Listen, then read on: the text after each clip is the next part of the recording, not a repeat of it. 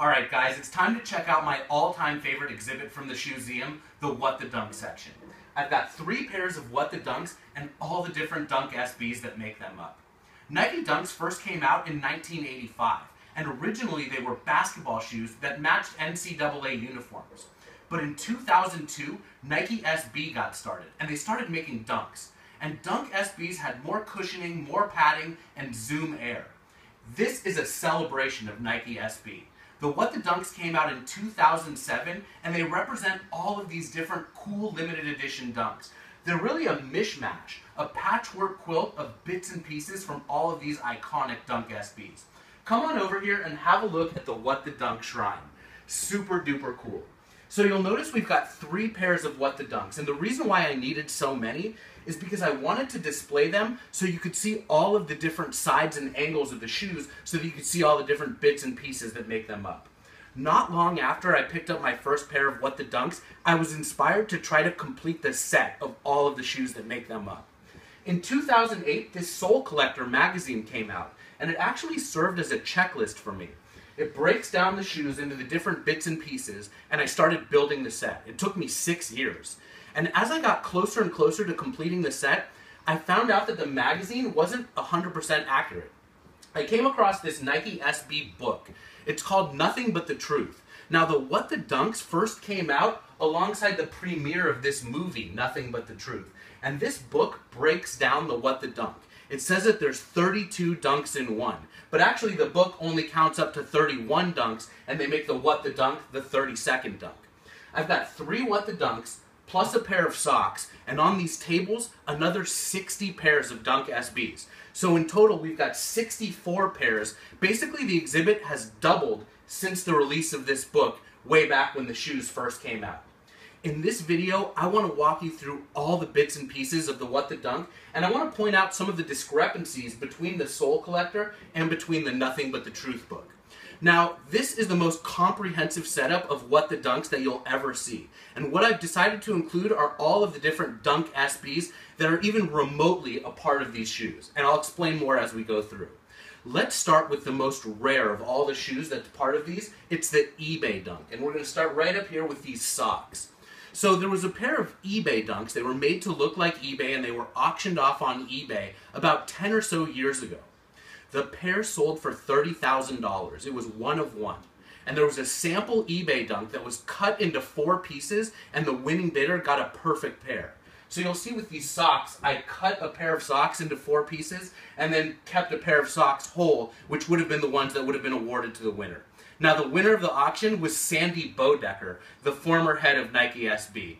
Kind of funny that the head of SB is the one that paid $30,000 for these shoes, which definitely contributed to the hype of Nike SB. Since, of course, it would be impossible for me to have the actual shoes, I thought I would use the socks, but I also hired Mosh, the most famous sneaker customizer in the world, to make me 2 pairs of eBay Dunks. And once I get them, I'm going to saw one of them into 4 pieces and keep the other one just as it is. Now, when you look at the left What the Dunk shoe, you'll see this green inner lining, and that comes from the eBay Dunk. You'll see the green lining on this. You can sort of match them up, and that's where the eBay Dunk is represented on the What the Dunk. That being said, let's work our way through the table. Come on over here. Let's check out the City Pack. The City Pack contained 4 Dunks inspired by famous cities with sneaker followings. The Tokyo, the London, the Paris, and the New York City Pigeon over here. We're going to start right here with the Tokyo. The white Dunk. Look at this. It's canvas. It's meant to look like a blank canvas. You'll see it doesn't even say Nike on the tongue. It also doesn't say Nike on the heel. The colorway on the box says muslin, which is actually the name for blank canvases. Now, the Tokyo Dunk is actually not a part of the What the Dunk, but I thought it would be fitting to start with the blank canvas before we look at all of these different Dunk SBs with the various inspirations on them. Now, sometimes Nike will release a shoe that's very popular, and so they'll release another one years later that's similar to the first one, and that's what we have here. These are known as the Un-Tokyos because they're also white canvas. This pair has some navy blue accents and outsoles. They're not worth nearly as much as the original Tokyos, but for the sake of completeness, I thought if we're going to have the Tokyos, we gotta have the Untokyos. Now, to be clear, the Untokyos are not a part of the city pack like the Tokyos were, but remember, we're all about completeness here. Let's talk about the second pair from the city pack, the Londons. Look at this beautiful shoe. Midnight Fog upper. Now, the reason why the color is gray is because the weather in London is rainy and foggy. And you're going to notice back here the River Thames is stitched on the back of the shoe.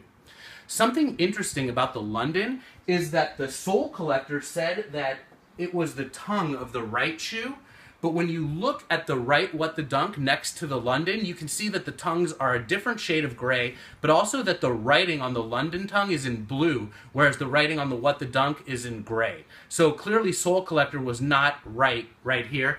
The tongue actually comes from the Metacom 3, which we'll get to in a little bit. So the first two pairs from the city pack are not represented on the What the Dunk, but have no fear, the third is. The third pair, boom, the Parises. This beautiful shoe was made up of a cut-up work of art by a famous French painter named Bernard Buffet. Bernard passed away in 1999, and the work of art was made in 1998. This is the most desirable of all of the shoes in the city pack. Now look at the cardinal red swoosh right there. And you're going to notice that it matches the cardinal red swoosh on the inside of the left What the Dunk. Interestingly, the sole collector said that the laces on this What the Dunk came from the laces on the Paris, but that's not true because the Paris actually did not come with red laces. It's the only pair of Dunks from the city pack that did not have an extra set of laces. So again, sole collector messed up, and actually these red laces, as we'll see in a little bit, came from the Heinekens. Now let's have a look at the last shoe from the city pack, the NYC Pigeon. Look at this beautiful shoe.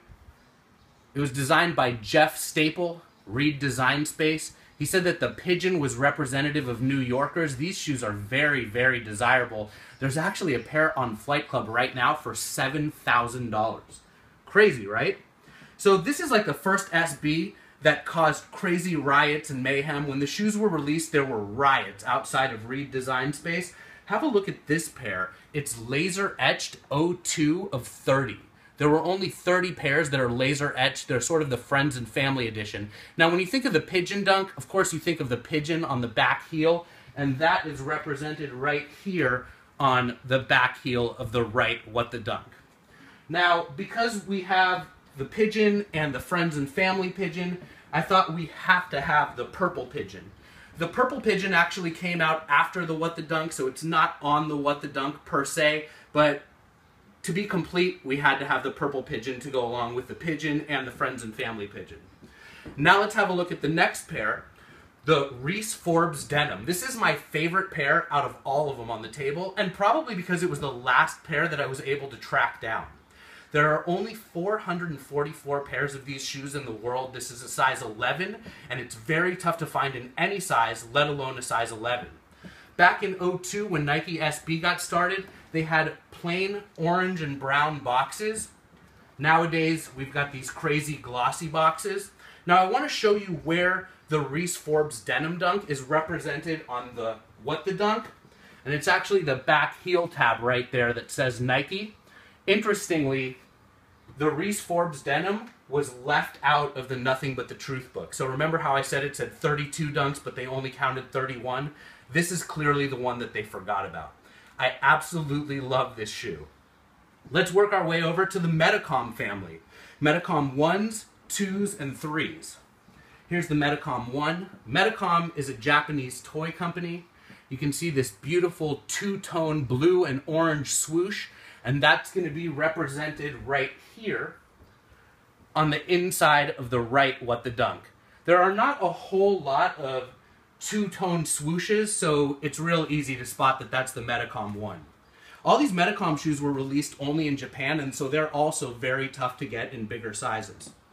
Here's the black denim Metacom 2. This was the second to last shoe that I found to complete the set. It's funny, I was able to find all of them except the denim and the black denim. Again, very rare. They say in the Soul Collector over here that there's only 200 pairs of this shoe, whereas there's 444 pairs of the blue denim. Now, on the What the Dunk, you'll see this black denim right there, and that is where it's represented, the Metacom 2. Gotta love it. Let's keep working over to the Metacom 3, possibly the coolest 3M shoe of all. If you take a picture of this shoe with a flash, the whole thing glows. Look at this beautiful chrome swooshes. Now, interestingly, the Sole Collector magazine says that this chrome swoosh right here comes from the Tiffany Dunk, but in actuality, it comes from the Metacom 3. You can see how around the stitching, around the perimeter of the swoosh, they match, whereas on the Tiffany Dunk, there's not that little bit of excess fabric there.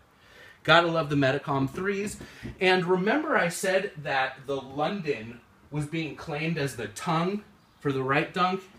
It's actually the Metacom 3. So you can have a look right there. The shades of gray match up. The font on the Nike writing on the tongues match up. So there you go.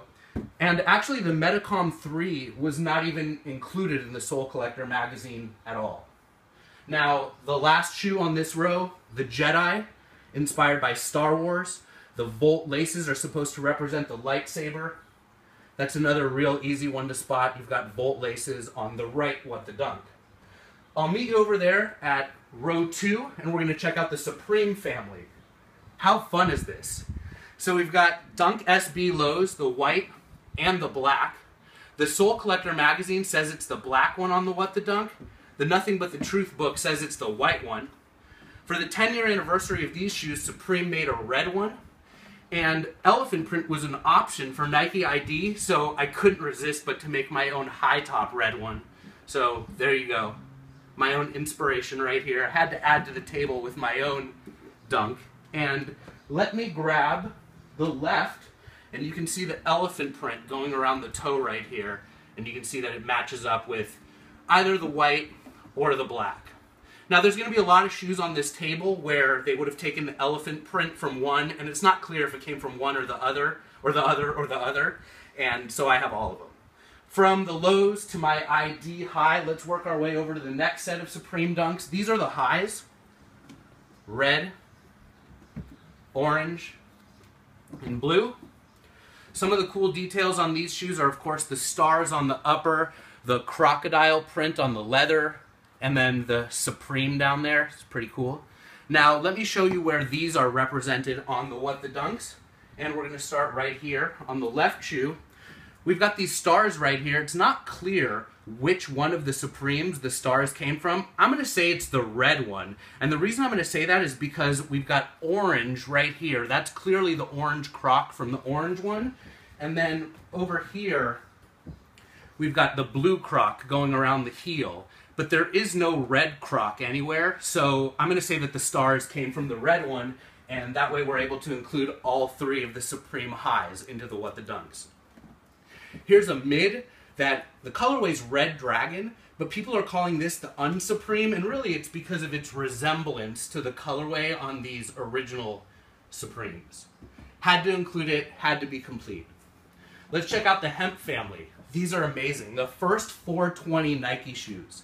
The Bonsais, the Blues, the Mahoganies, and then these came out years later, the Unhemp, and they're also called the Top Ramen because the color matches Top Ramen. Here's another example where we've got hemp all over the toe of the shoe, but we don't know exactly which one it came from. And so, of course, we've got to include them all. The rarest of all of these shoes are going to be the Bonsais. There's only 420 pairs of these. Beautiful. So let's work our way over there to the front of the table, and we'll check out a few high tops. The Lucky, the Unlucky, and the Huff. Let's talk about the Lucky and the Unlucky first. They were a pack of shoes. I'm going to grab some What the Dunks and come on over. So here we go, the Lucky.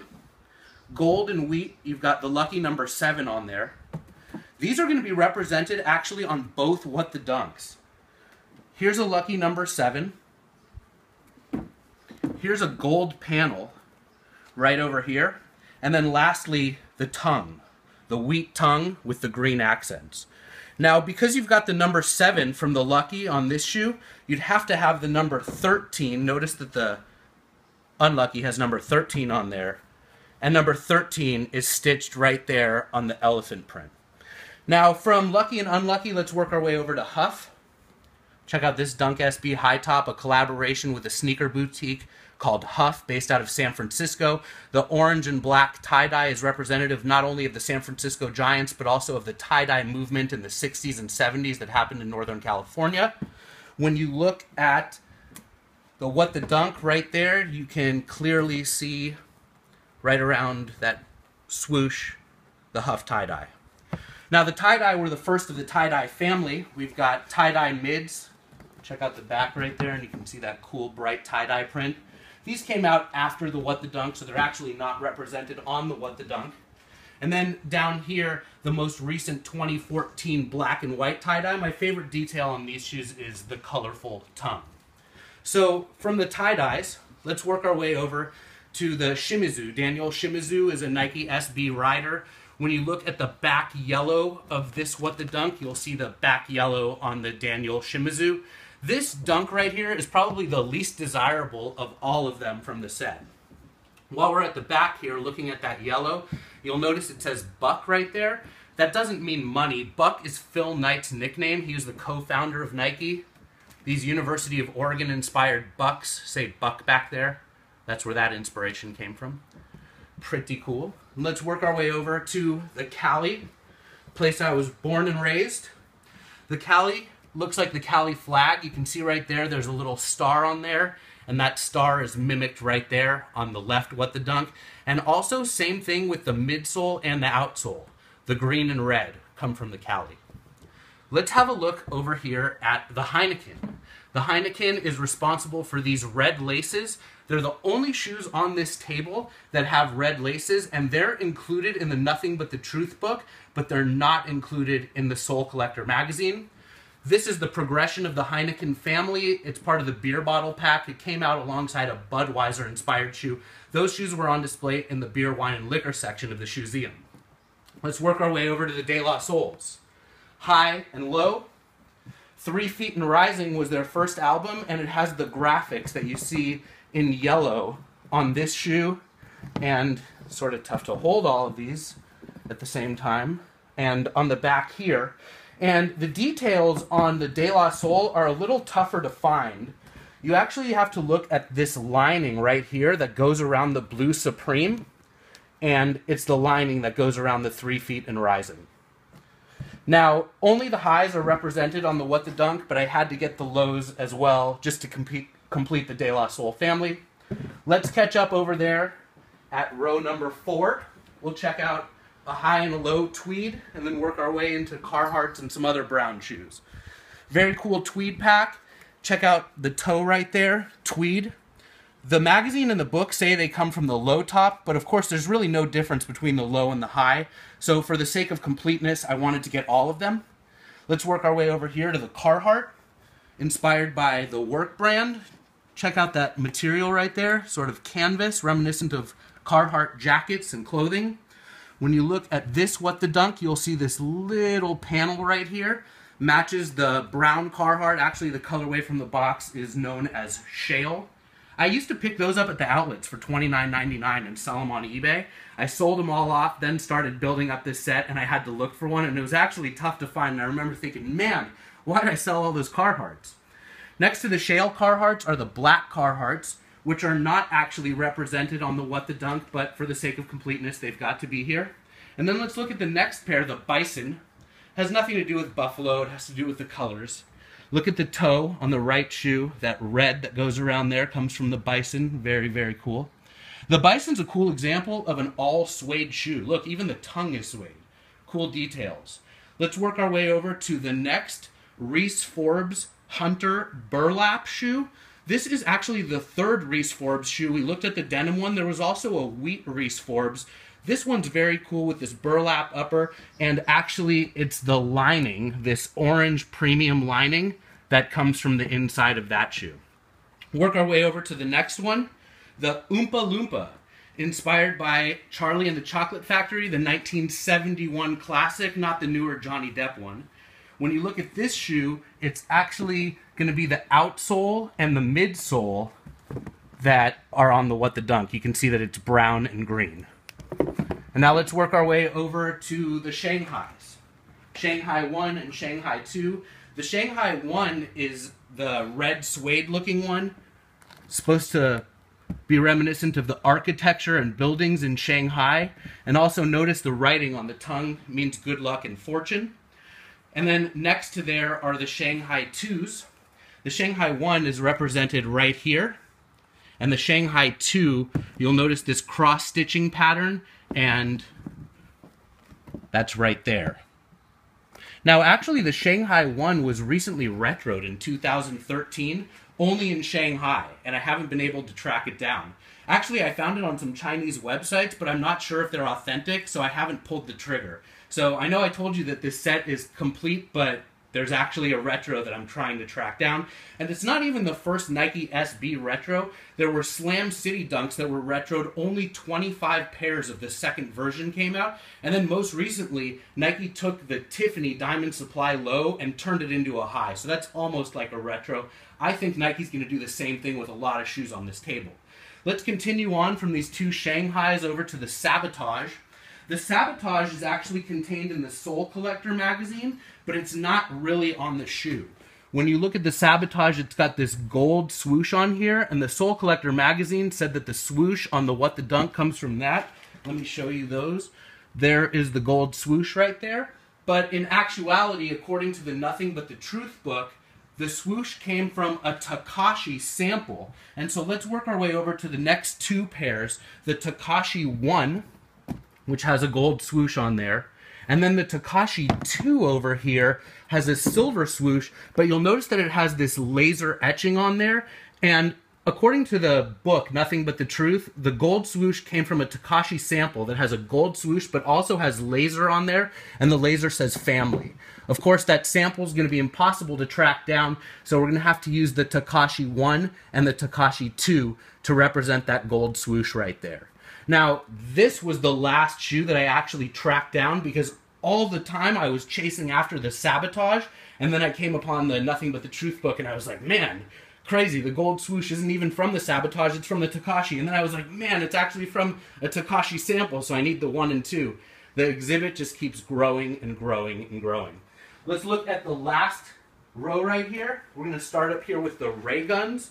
The Rochester Ray Guns were a fictitious basketball team. Players like Vince Carter were in Nike commercials around 2000 saying they played for the Rochester Ray Guns. You can see right there is the little Ray Gun logo, and that's going to be represented right there on the back heel of the shoe.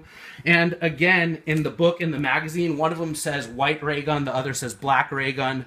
For the sake of completeness, had to get them all. Now let's look at the next two, the Boca Junior and the T19. Here's another discrepancy. Boca Junior, by the way, is a football team in Argentina.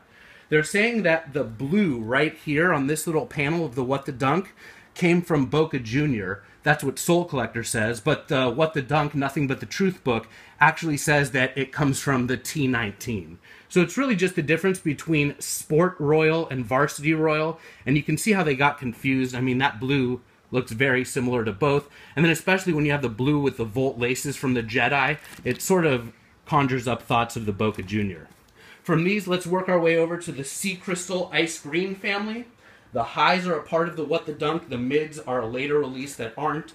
And it's this back panel right here that is representative of the color on these ice green Sea Crystal Dunk highs and then later on the mids.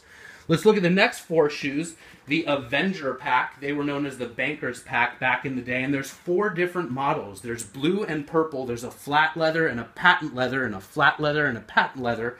The book and the magazine say that these blue pinstripes right here come from these. Of course, they don't come from the purple because the pinstripes would be purple. But the book shows patent leather and the magazine shows flat leather. So again, we have a discrepancy, and I wanted to include both of them as well as both of the purple patent leathers. And then the last two shoes that are a part of the exhibit right here are going to be the Tiffany's. You gotta love these. 05 release. Nicky Diamond from Diamond Supply Company. This was one of the most hyped up Nike SBs ever. Probably almost rivals the Pigeon. Anyway, remember I told you that this swoosh right here was said to come from this, but it actually doesn't. So let's have a look right there. And you can see, if you look closely at the swoosh on the What the Dunk, it's got that extra piece of fabric, whereas if you look at the swoosh on the Tiffany, it doesn't at all. And what does come from the Tiffany is actually this panel right here. Very, very cool. So recently in February, Nike decided to reissue the Tiffany Dunk, and they made it into a high. Check it out right there. I was like first in line to pick up the high tops. Had to get him, had to include him in the set, but really this shoe opens up so many possibilities with the 60 pairs of shoes behind me, and even with the What the Dunk itself. Imagine if they made that into a high top. Anyway, it's been a real pleasure walking you through my favorite exhibit in the collection.